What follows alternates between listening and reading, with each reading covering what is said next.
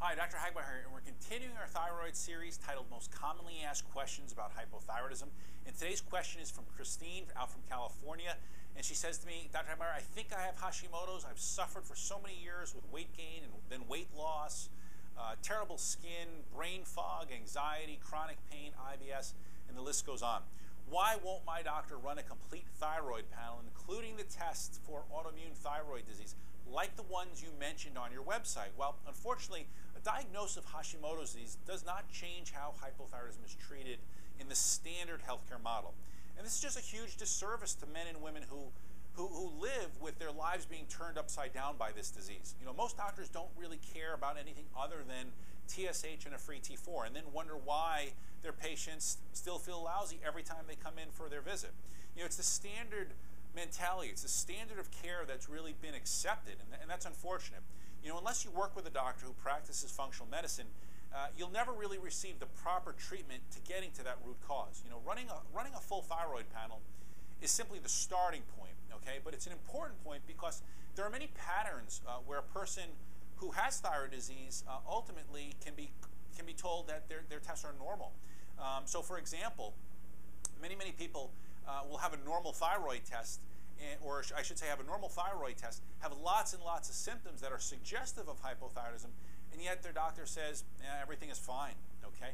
Well, this is why the importance of testing really comes into the scope here, okay?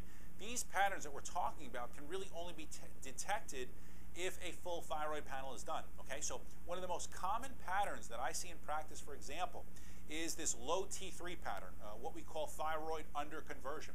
And this is where a person's T4 levels are usually normal, but what happens is if you were to measure T3 levels, you're going to see that these T3 levels are actually low. And this is a problem, and this can be caused by many number of things. It could be inflammation, it could be infection, it could be due to high cortisol levels, which are stress hormones. It could be low levels of selenium or low levels of zinc. It could be low levels of vitamin D. Other vitamins could be a part of that. And so again, that's a pattern that if a full thyroid panel was not performed, it's very easy to miss, okay? Even if you go to an endocrinologist, by the way. Now, another pattern that we see in our office, and probably doctors around the world can probably testify this too, is something called hypothyroidism secondary to pituitary hypofunction. That's a big mouthful right there. But what's happening here is that the area of the brain that makes TSH is not making enough of it, okay? And so what happens is the signal, which is TSH, is not signaling the thyroid to make enough of this hormone, T3 and T4. And so these are the people that are told that their TSH levels are normal, but they still feel terrible. These are the people who have low TSH levels, but they're not as low as, say, a person with, say, hyperthyroidism might have. So you might see somebody with a TSH of, let's say, 0.5 something, or 0.67, or 0.7, 0.78.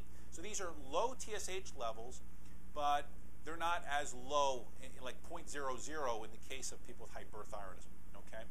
So the point I want to make here is that it's important to get a full thyroid panel done and then get into the investigation of really why the reasons your thyroid is off and why it's not doing what it's supposed to do.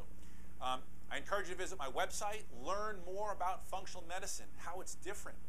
If you Google Dr. Hagmeyer and full thyroid panel, look for an article that I wrote titled 6 Patterns of Thyroid Disease that don't show up on standard blood work. Very, very important. And this kind of goes through the different lab tests that you want to have done. It also explains kind of what's happening and also what are some of the causes behind why that person might be in that particular pattern. So very, very important. That article will just definitely give you a much better appreciation for why you feel the way you do and what you need to do in order to get your life back and feel good again. We have some great videos coming up. I hope you stay with us where we'll be answering your questions about thyroid disease. Take care.